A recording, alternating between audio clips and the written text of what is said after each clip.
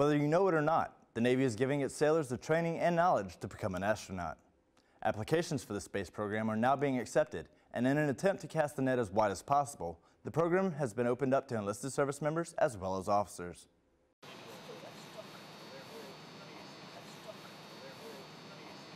One of the common characteristics, though, that the military brings, the Navy brings, is that aspect of teamwork, followership, leadership.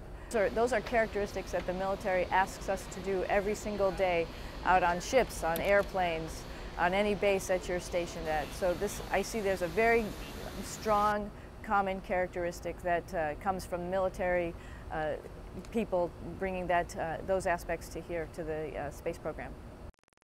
The deadline for applications is February 18, 2016. For more information on the space program and how to apply, visit ah.mil.